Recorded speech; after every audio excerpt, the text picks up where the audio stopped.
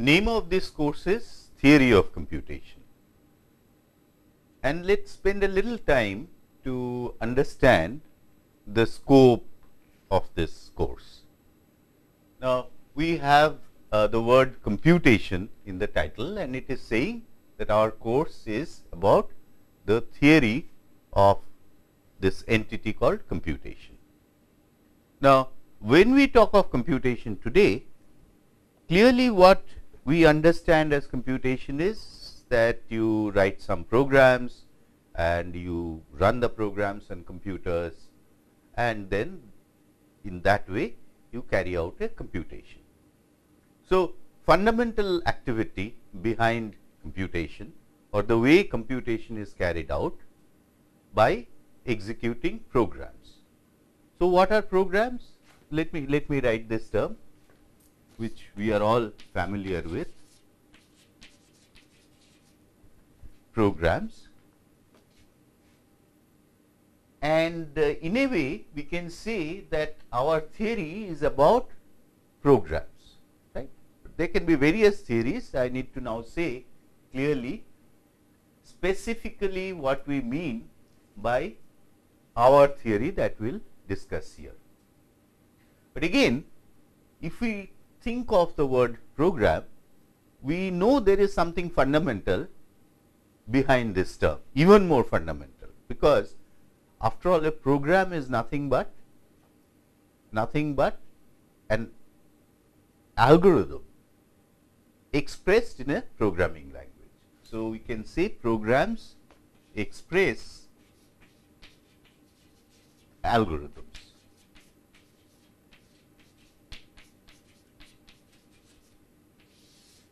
And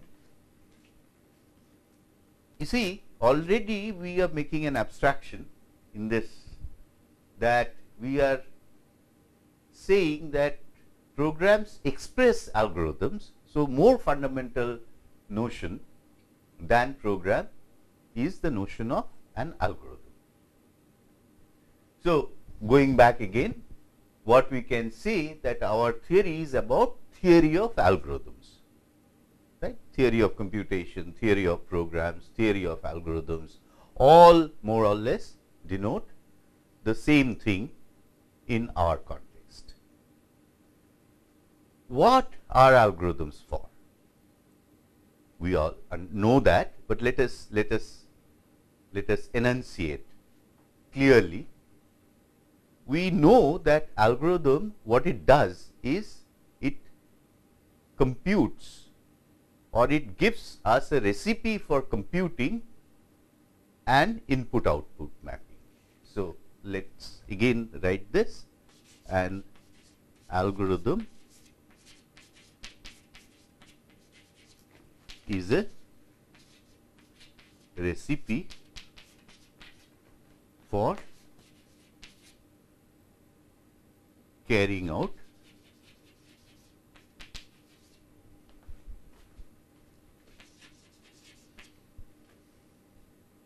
input to output transformation.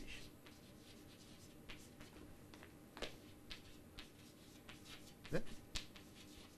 This seems obvious enough that when I have a program, it is executing an algorithm, and what is that algorithm? That algorithm is a finite, effective, step by step process or description of a process, which we are calling a recipe, more familiar term, for carrying out a transformation of the given input to an output. Another way of saying this would be that an algorithm tells us how to compute a function. So, you see, if I write like this, a recipe for carrying out input to output transformation. So, in picture it will be like this is an algorithm, and as we know that it tells me for a given input how to get its output. But then we can see this as telling me what is the output for, let us say, the input x. If I call that output, if I term that output for x as f of x, then we are dealing with an even more fundamental familiar concept, is that of a function, right. So, as you know, a function f is a mapping from some domain to some range, and in this case the domain is the domain of all inputs and the range is the range of all outputs for a specific function, right. You may have an intuitive understanding of a function, right. You may have an idea what the function should compute.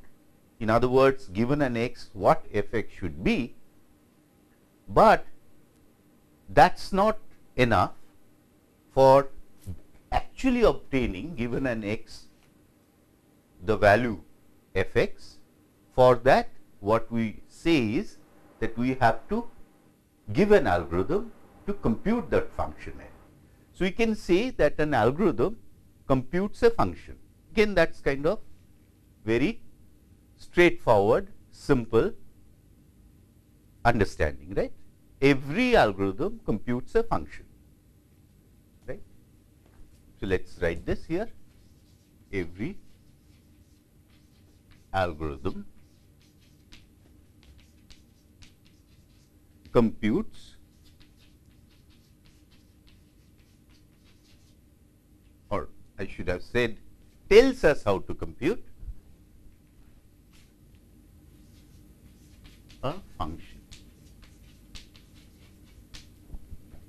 The distinction should be clear between algorithm and function. We all understand function is an abstract notion which tells me that here is this mapping between input and output, domain and range, and algorithm is telling me how to obtain the output for a specific input, right. In other words, we are using the word computes in that sense. Now, I can say basic goal of our theory is to figure out for what functions we can have algorithms. Now, that might sound a little unfamiliar. We may think that if we can dream of a function, if we can define a function, if we can in some way tell somebody else about a function, then that itself should be an algorithm, but really that is not the case. For example, let me provide a very simple illustration.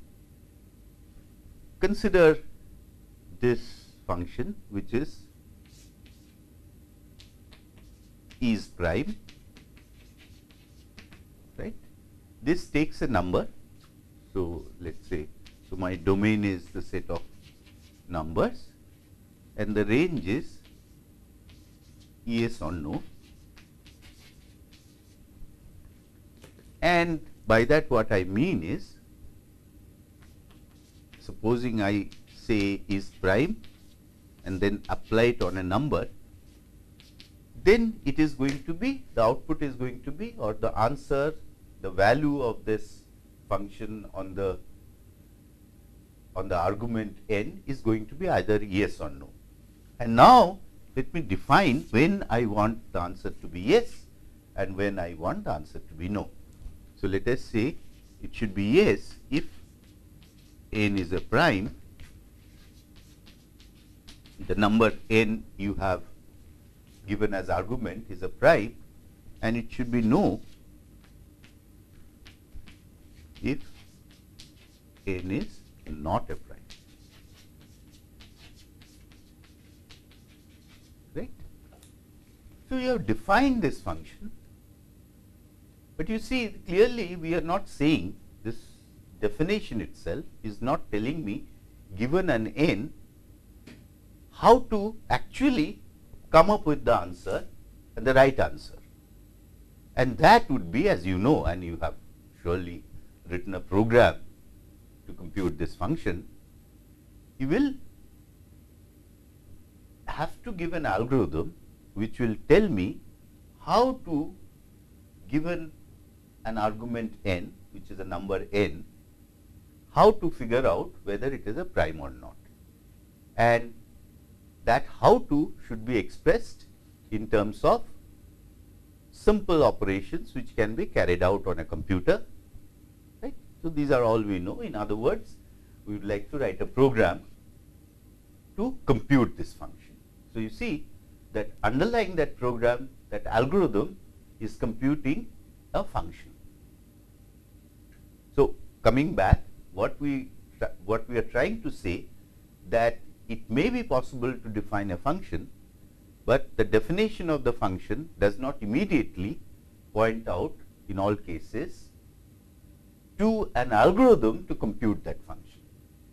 If that is the case, then at least you can now see that there is a possibility that I may be able to define a function, I may be able to describe what the output should be without having an idea how to obtain the correct answer. Although we have not possibly encountered such situations in our programming experience, but it might surprise you when I tell you that actually it is a fact that for most functions there are no algorithms to compute.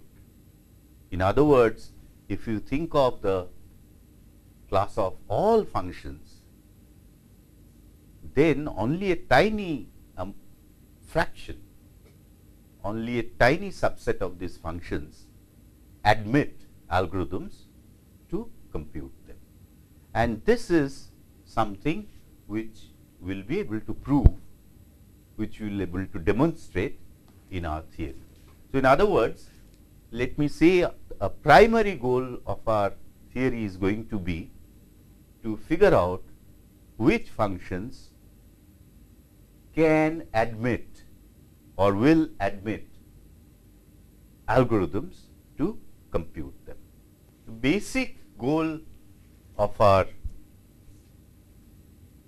course that we are going to go through in this series of lectures may say as, it is to identify the class of functions which admit algorithms to compute them. So, what we are saying is that there are some functions which are of the kind that for function f there is an algorithm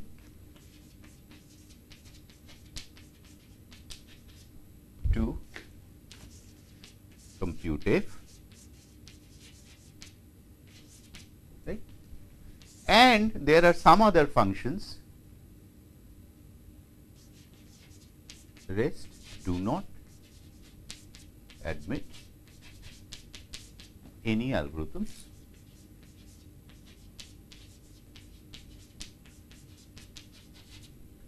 to compute them.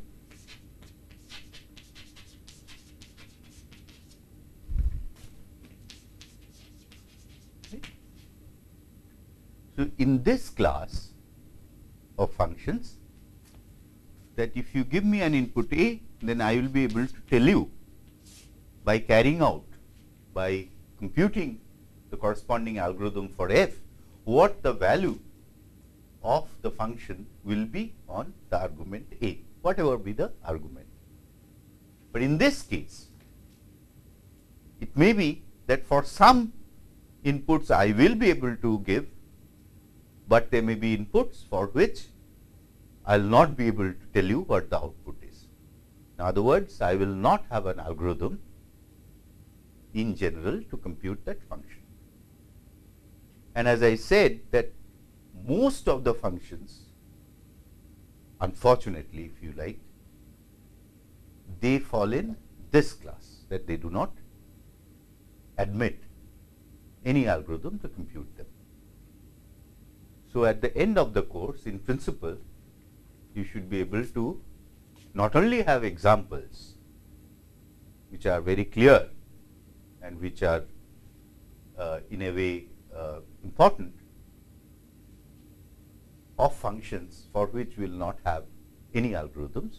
We should be able to prove that such is the case with those functions. And in principle, again, we will have the knowledge of the techniques to demonstrate that a function does not admit any algorithm to compute it. And that, as I said, is going to be at the very end of this course. Now, the way we look at this problem, although this is the fundamental thing, this is our basic goal, is to identify the class of functions which admit algorithms to compute them. But you will see in the course, actually we will not talk about functions. Instead, we will talk about a problem which is kind of related, and I will have to show you the relation, and that problem is called the membership question. Given a set and given an element, whether that element is a member of that set. Okay. So, this is the question that will engage us for most of the course, and let me clearly explain what that question is. So, let us understand what this problem is, set membership problem. It's actually very simple to state. It's a very general problem that you have some set S and our problem is that given any A as input, to decide if A is a member, is an element of the set S. Okay. So, very simple, right? There is a set, in some way we understand what is that set, and now you give me some element A, and we would like to know whether this element belongs to the set S or not. Now, as I said, all the time in this course, we will really be talking about this problem. What we will do is, we will be able to show various kinds of algorithms, not the way you study in algorithms course, but through various models of computation, the classes of set for which we can carry out this problem. Now, what is the connection between set membership problem and the basic goal that I had talked of here? You see, if you think of a function f, then remember that we said that function f, notationally we always write like this, that a function f is a mapping from some domain to some range R. Now, you might know that there is a very natural set which is associated with any function, and that set is called the graph of f.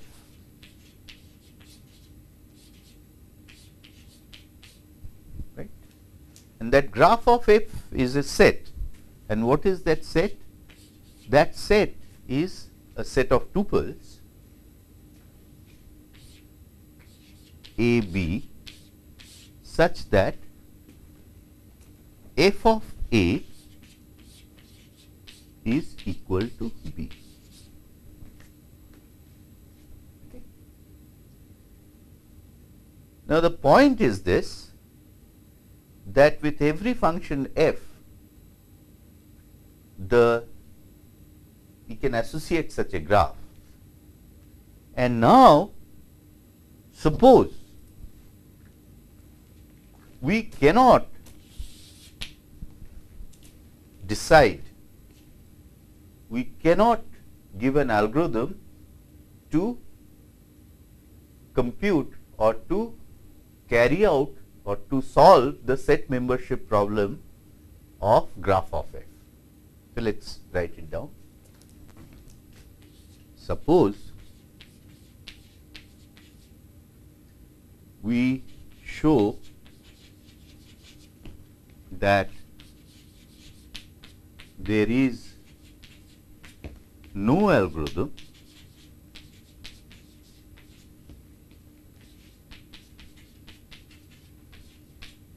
to solve the set membership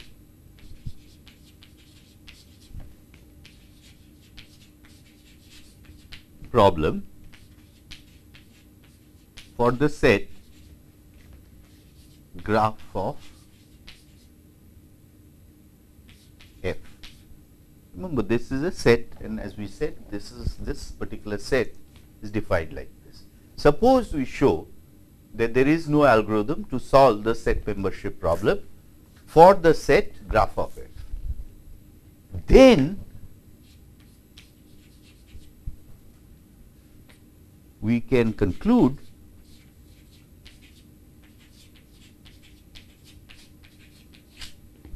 that there is no algorithm to compute f also, that there is no algorithm to compute f.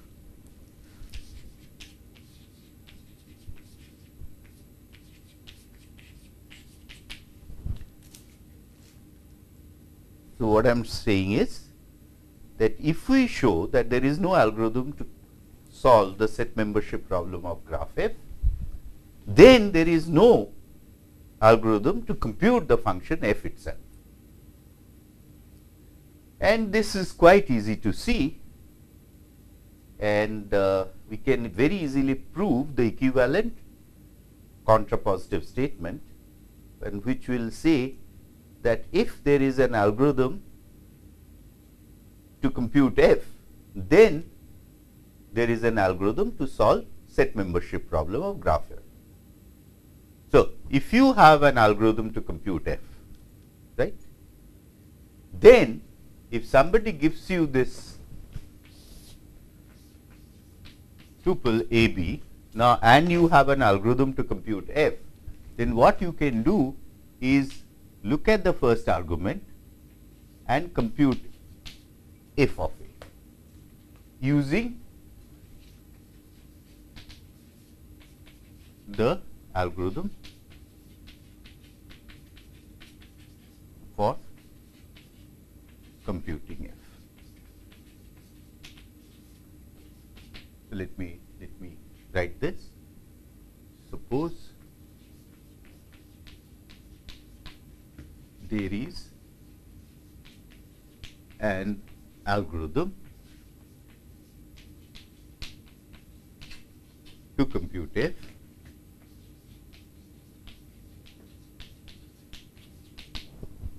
then for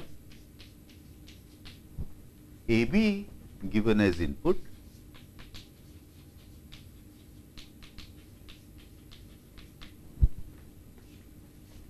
we compute f a using the algorithm for computing f, right. Somebody has given you the algorithm to compute f, so you use that algorithm to compute f of a. So, a is what? The first argument of this tuple. And now, supposing b is f of a, then of course, a b this implies actually B equal to f of A if and only if AB is a member of graph of F, right. So, therefore, using the algorithm for computing F, I can solve the set membership problem. The set membership problem was given AB, check whether this tuple is a member of graph of F. This tuple is going to be a member of graph of F if and only if FA is equal to B. And now I have an algorithm to compute F, and therefore, clearly I take the first argument, I compute f of A, check whether B is equal to f of A, and then I can answer whether AB is a member of the set graph of F. So, therefore, this statement we have proved. It is so easy, right? Now, if I can show, therefore, that there is no algorithm for computing there is no algorithm to solve the set membership problem of graph F, then I have shown that there is no algorithm to compute F. And this is the reason you see that a function which is not computable, we will be able to get to that fact by looking at the graph of that function and proving that graph of F is something, is a kind of set, is a set for which I have no algorithm to solve the set membership problem. Now, what does it buy?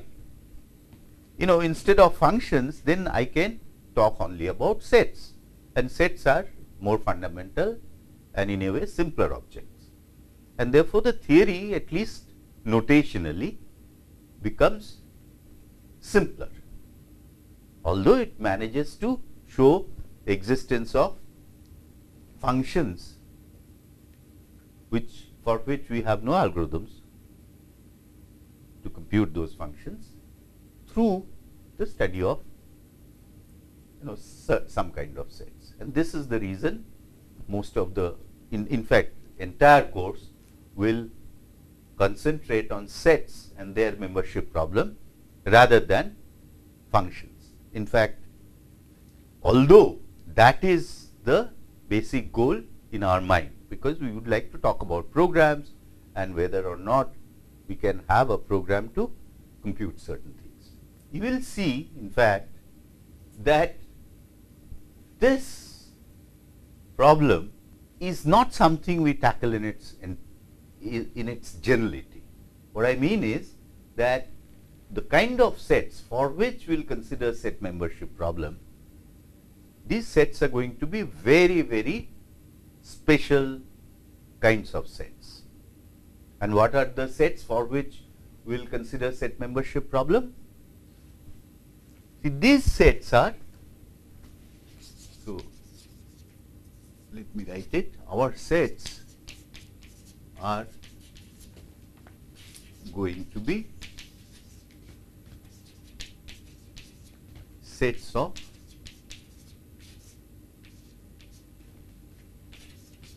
finite strings. Okay. Let me explain these terms.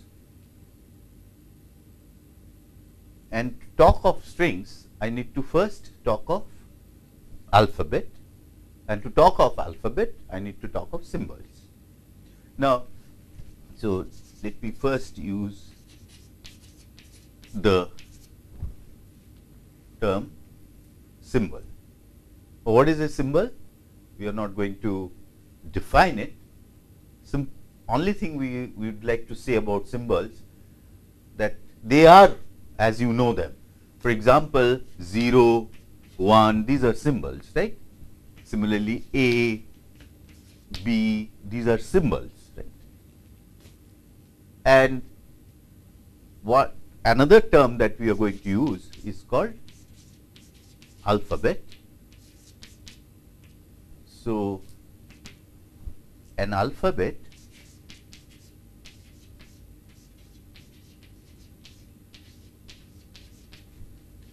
is a finite set of symbols. As an example,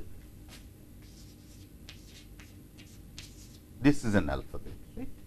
There are two symbols 0 and 1. The set comprising of these two symbols is an alphabet.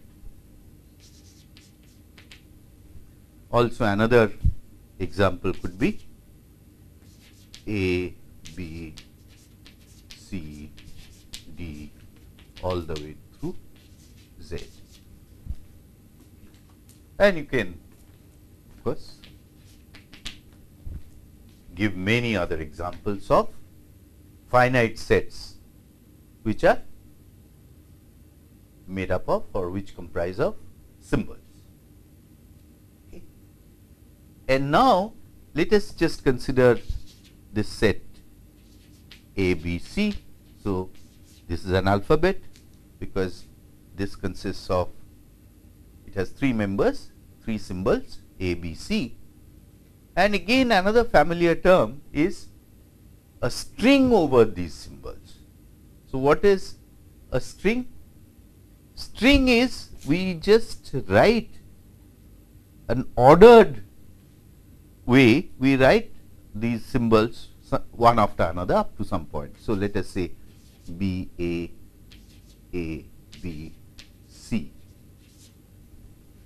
This is a string over this alphabet. So, we can formally define all this more carefully, but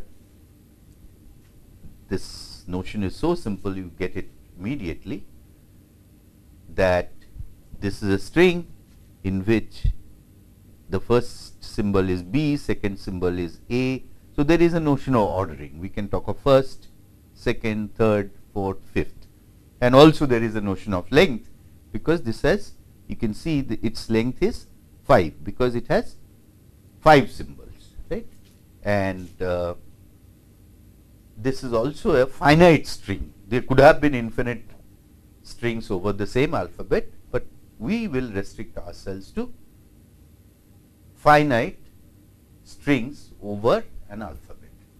Now, suppose sigma is an alphabet.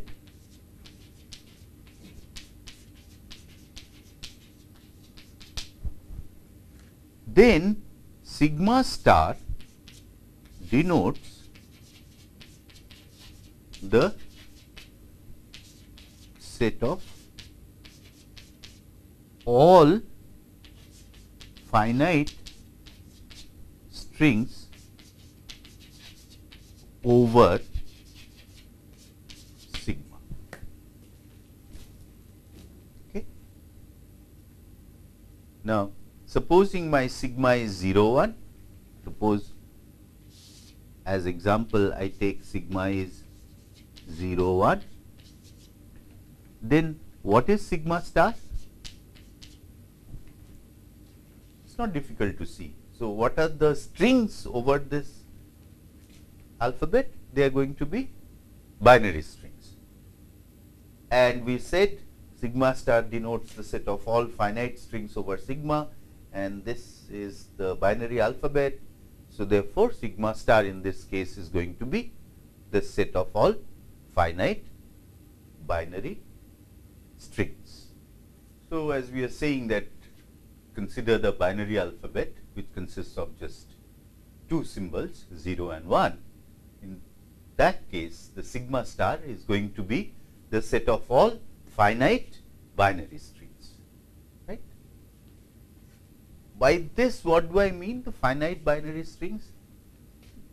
You know, we don't allow in sigma star to have an infinitely long string, but all strings whose lengths are finite, they will be members of sigma star, and those are the finite binary strings.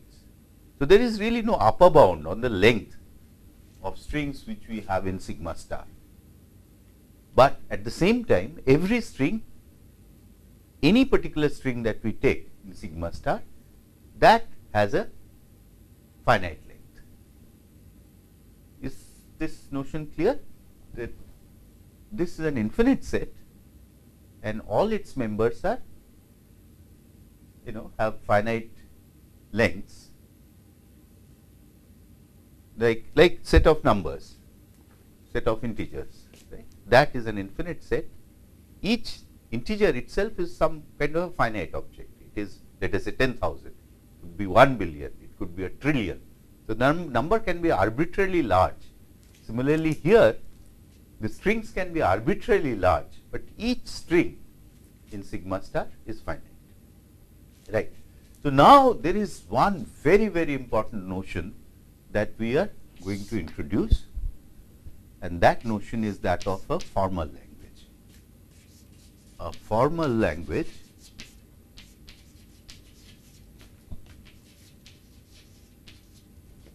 L over the alphabet sigma is a subset of sigma star. Okay. This is a formal language L over the alphabet sigma is a subset of sigma star, right. So, sigma star, recall that it has the set of all binary strings over the alphabet sigma, and you take some of them, possibly an infinitely many of them, leaving maybe some out, and that constitutes a formal language over the alphabet sigma. So, it is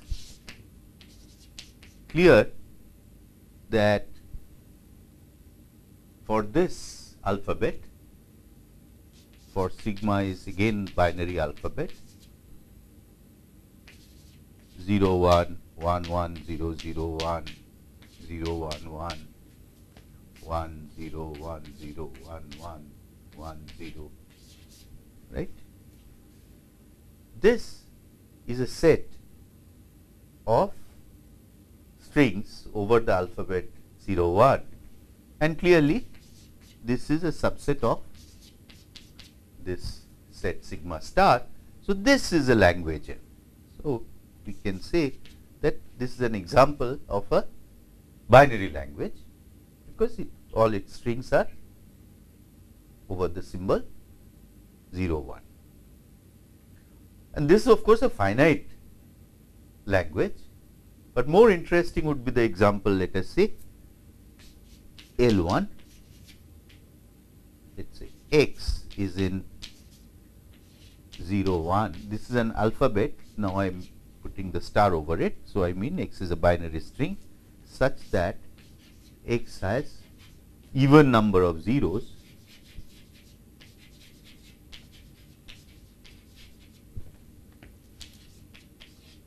and even number of ones.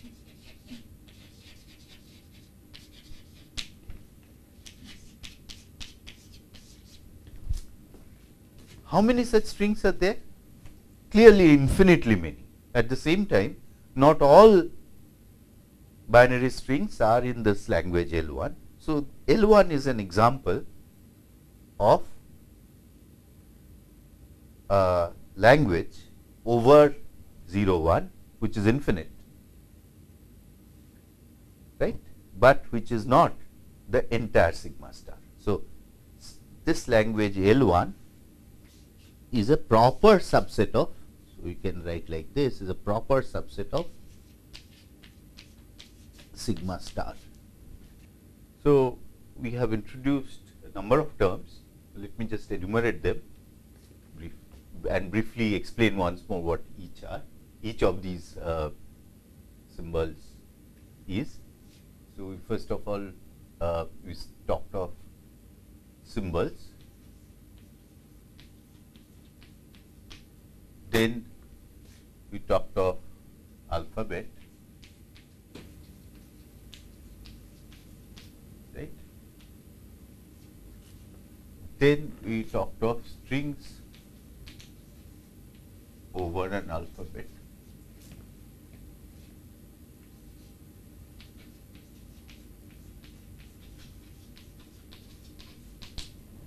Then we talked of sigma star for alphabet sigma,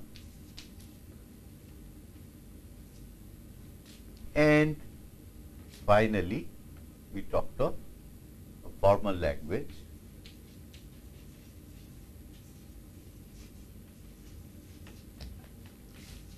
over sigma. So very quickly, symbols are like 0, 1, these are symbols. Alphabet is set of symbols. So this is an alphabet. String over an alphabet, over this alphabet 1, 1, 0, 1, 0, 1, 1. This is a string, right? Sigma star over this alphabet is the set of all finite binary strings.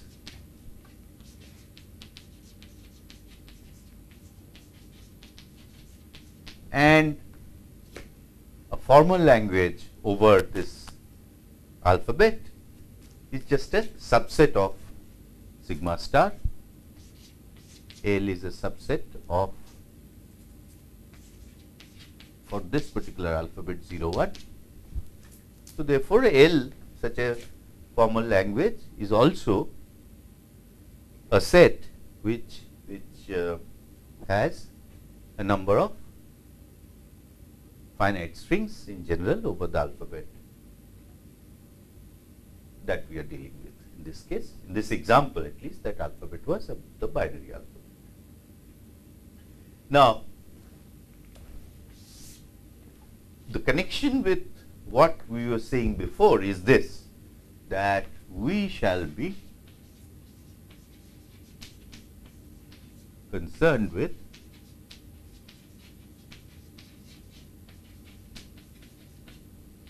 the set membership problem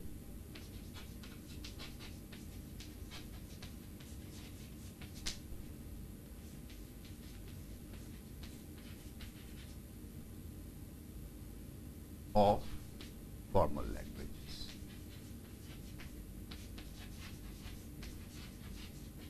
So now, therefore, our problem is going to be, somebody has some formal language L in mind, and the problem therefore is very concrete.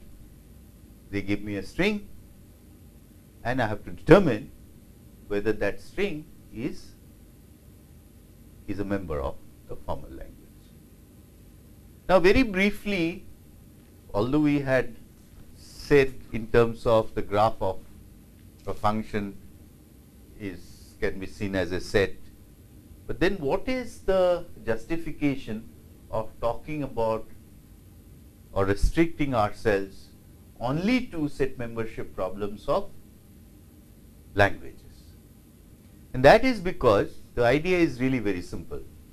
You see, when you write a program, right, then that program takes some input, and that input is what? Is actually a string, because that input you need to key it in through the keyboard, or maybe it is coming through a file, or whatever it is, you can think of that input to be a string over some alphabet.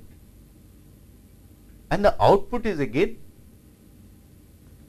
in general, is of course not yes or no as in the set membership problem, but here we appeal to what we said earlier, because our goal is to show that something cannot be done by programs, and so if that is a function, then if we can show that the corresponding graph, which is going to be in this case going to be basically strings, basically graphs, those graphs of those functions that we are interested in, since our inputs are going to be strings, outputs are going to be strings. So these are going to be pairs of strings themselves can be seen as a string, and therefore it is really a set membership problem where the sets are really sets of strings, and these strings are finite strings, right? I mean, you never, or it doesn't make sense to say that my input is a string which is infinitely long, because such an input you can never even provide to the program completely for that program, your program to work on that input. So, inputs are always finite, and in fact, they are always finite strings in the programming context. So, therefore, this restriction is not something which is very restrictive, right. Although it seems a great restriction, you see, from functions we are coming to set membership, and then again we are saying that we are not interested in all kinds of sets, but only sets which are just sets of strings over finite alphabet.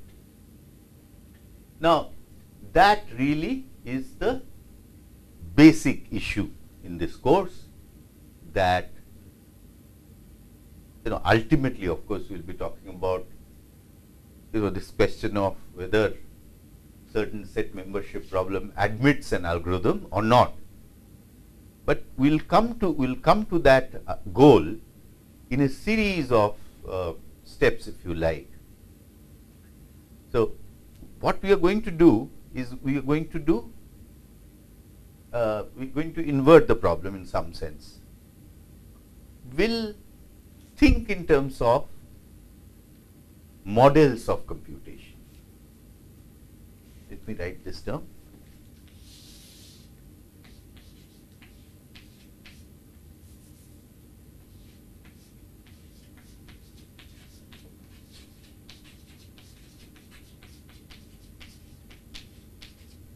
Right? And that means some abstract way we are saying we will describe a class of algorithms. Okay.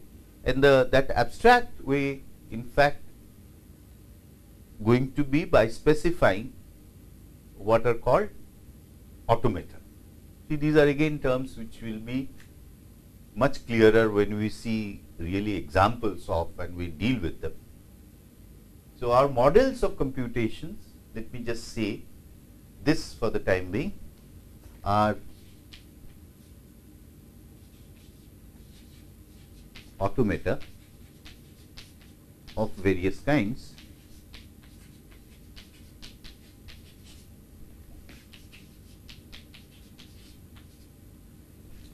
So, it will define a class of automata, and then will ask the question what kinds of set membership problem this class of automata can solve. The kinds of automata that we are going to see, we will start with a very simple class of automata. They are called finite state automata. Now, even here there will be various kinds, you will see later, deterministic, non-deterministic, and then we will study what kinds of languages for which this model of computation can solve their set membership problem, after which, and this is going to take at least 15-20 lectures, and then we will talk about, in terms of automata, that is going to be push down automata.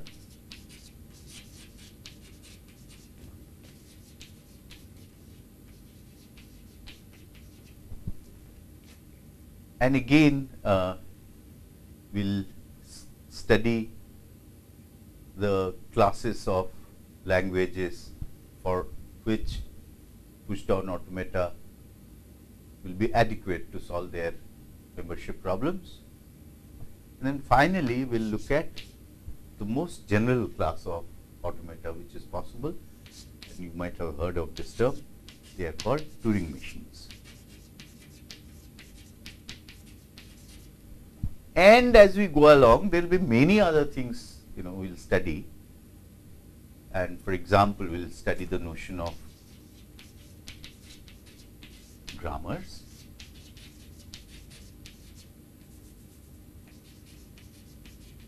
and here we will study regular grammar, context-free grammar, and we will briefly mention what are context-sensitive grammar, and then finally the unrestricted grammar, and there will be some correspondence with these things that we are going to study. And it is at this point, so as I said, at the almost when we come to the end of the course or in the last part of the course, we are going to encounter set membership problems for which there will be no algorithms to solve. We will stop here, and in the next lecture onwards, we will start with finite state automata first, and we will be dealing with them for quite some time.